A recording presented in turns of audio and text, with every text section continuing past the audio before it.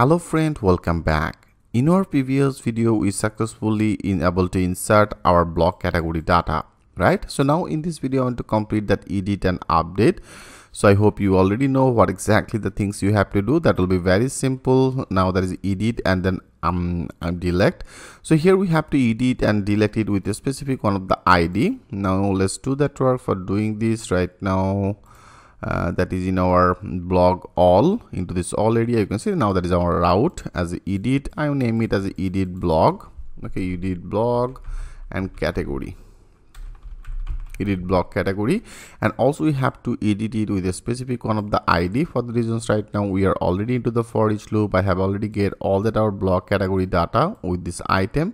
Now with this item, I want to access our database one of the field as a ID. Great. So now let's create our edit block category, and also that have one of the ID. If you now go to web, I want to create another one. That will be another get method. Better I copy it and then I paste it. So after that, our name, I name it as edit block category. So that will be as edit block category route name, and our URL will be as edit block category. And also after that, there should be one of the ID.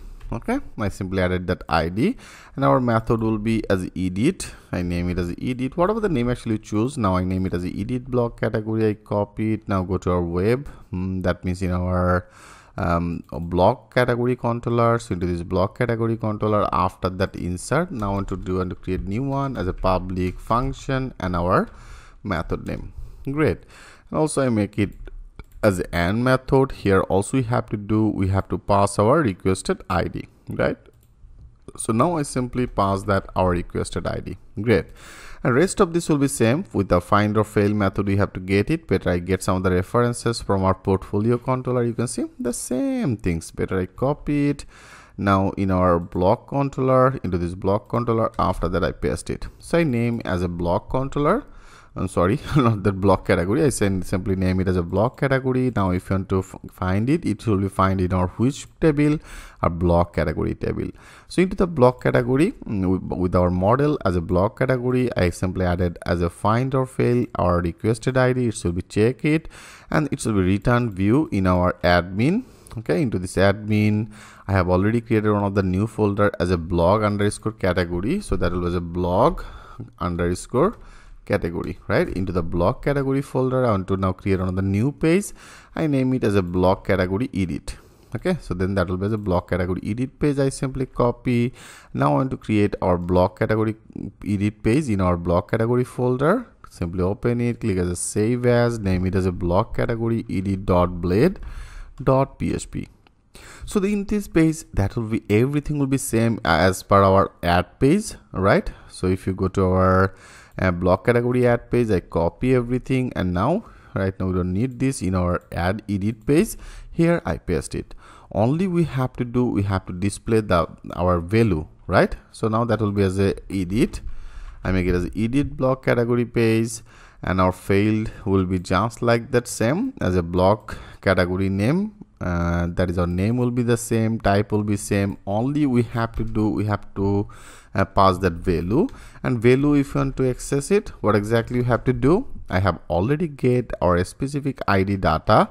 That means requested ID data, right? Requested ID data means what? I hope you already remembered. If you now click as a save all, I just simply refresh it.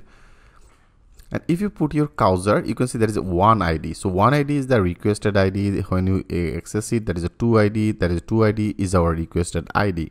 Okay. Now I simply get it, and I simply pass it with our name. I just pass it with the name as a block category. Now with this block category, you are able to access our specific ID data in our block category edit page. Now into this block category edit page, by the name as a block category, right? So here I pass it as a block category. So now with this block category, I want to access our field name, and our field name as a what? If you go, our field name as a block category. If you now click as a browse, now it successfully inserted all the data. So that will be as a block underscore category as per our name. I name it as a block category. So now our value should be displayed. That's all. And then that will be as update. I make it as update. Okay, update. Perfect. Now if you click as a save all, now if you go refresh it, Okay, and now like as a Facebook, click as a edit. Yeah, you can see successfully get our specific requested ID 1 data is visible. And if you go back, now that is our Laravel. Yeah, Laravel is now successfully updated. Okay friends, so now I want to do update, so that will be very much easy process. Only we have to pass one of the hidden ID, right? Because we have to pass our, that is the actual requested ID. That is a requested ID. I want to pass it. You can pass it before I have already discussed about that things with you. You can pass it with the input tag, right? Input tag, rather than if you want to pass some of the variable, you can also pass the variable in here. So I better show you. Right now I don't want to pass it like that way. Okay, here I simply remove it, and from here I want to pass it. So if you want to pass, I have already passed all that our specific ID data with the block category. So I am actually sharing both of this with you. So that will be as a block category. So I have also used it in our the same concept. You can see there is a route, and then there have one of the ID. I have already used it in our edit page, so you can also use it into the update page. Okay, so now there is our name, and with this block category I want to access our field name as ID. Okay, so you can pass one of the input field, rather than you can pass one of the ID. So now our route will be which one? I make it as a update. Okay, update block category, and now into this our route name area I pass that ID. If you go to our web route, and if you go to our previous one, for the updated, you can see I didn't pass any ID, because of all from our page I pass one of the input field ID. So right now I'm actually passing it from our URL. So for the reasons here we have to create our route. So then that will be just like that. I copy it and then I paste it, and now I name it as a update block category, and that will be on the post method, and also that have on the ID, right? So now that should be like this. Okay, and that should be first of all our name. I make it as a update block category, and then that is on the ID. Okay friend, and now I want to create another new method that will be as update. Okay, that will be as update block category. Now I want to create this method in our block category controller, and also make that sure that our route will be as a post route, right? That will be as a post method. So I simply make it as a post. Perfect. Okay, perfect. Okay, so now we have to create our update block category in our block category. Here after this I simply name it as a public function and our method. So that is our method. Okay, so now that will be just like the same. Also here I pass that our ID, right? I pass that our ID, that is one of the requested ID, and also that is one of the post method. For the reasons here we have to pass that as a request, and then the $request, and also I pass another one as a ID, right? So that means that is actually our requested ID. So I simply pass that our requested ID. Great. So I have shared both of this with you, rather than when you pass an input field ID, then you have to input it by the requested ID, right? So now you can actually do that things like that way also. So for the update, everything will be same. Here better I want to do, I simply copy it, and now I want to paste it. Okay, here I paste it. So for the update, that will be our block category. So into this block category I have to pass our find. That is the same concept as a find or fail, and find or fail will be our which one, and then that will be our ID, and also after that will be the update method. So okay, I want to update, and here we have to pass our, that is the requested ID. So I simply pass this requested ID with our find or fail, then there is our update. It will be updated our field name. The rest of this will be just like the same. That will be display another message as updated. Okay, updated successfully, and then that will be returned redirect to our all category block. Okay, so that means everything is same. Here we don't need to pass anything. Everything will be just like that same. So now friend, let's check this out. If you now click as a save all, if you now go, now I refresh it, now there is a block category undefined constant in our form. You can see I didn't use that any $sign. That should be one of the $sign, right? So here that should be one of the $sign, and then with this dollar we have to access our ID, right? You can see I have already accessed it like that before. So now there is our another field as a ID.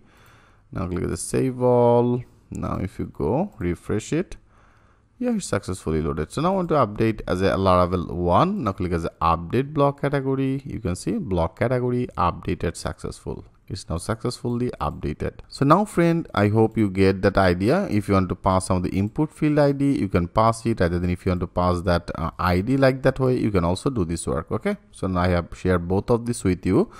Now our delect, so that will be very easy, better I have to complete it also. So that will be as a delect, I make it as a delect a block category, and also we have to delect it with a specific one of the ID. Now we have to go to our web route, that will be one of the get method. I copy it and then I paste it. Okay, so now if you go, that will be the delect block category. I copy it, so then that will be as a delect block category, and then there is a delect block category. Okay, the block category, and we have to relate it with a specific one of the ID. Now to create on the new method, our method will be as a delect. Okay, so then that will be as a delect block category. Now we have to create that delect block category in our block controller, block category controller. So simply go to our block category controller. Here after that I name it as a public, sorry, that will be as a public, and then function, and our method will be as a delect. Great. So now also process will be just like that same. Here we have to pass our requested ID. So that is our requested ID. I simply pass it in our block. Okay, here I simply pass it. Great.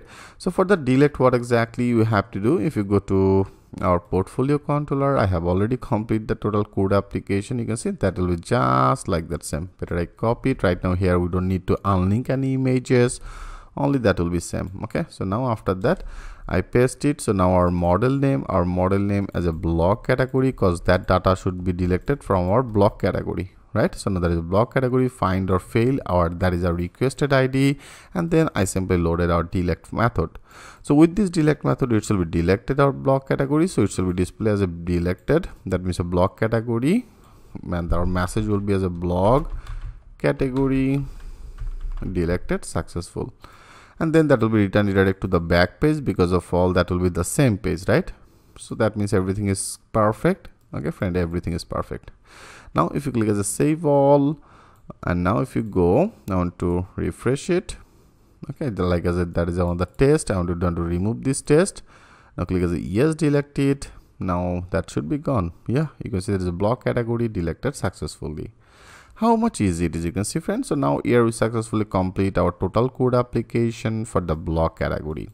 So next video I want to work for our block. So block here, that if you compare your code with the portfolio, you can see that is pretty much same things, because here I have also uploaded some of the images, some of the name. Okay, there is a title, and when you click it here, it will be returned direct to the details page. So for the block, that will be just like that same. Here that should be one of the images, and now I have already complete our category. So how to really create two of this table relationship, I will show you. And also you can see there is a date, and then that will be as a one of the title, and when you click it to the title, that will be returned direct to our another specific ID page, right? That means our block details page. So how can do this work in our next video, step by step I will show you everything with a live example. So thanks for watching. I will see you in the next video.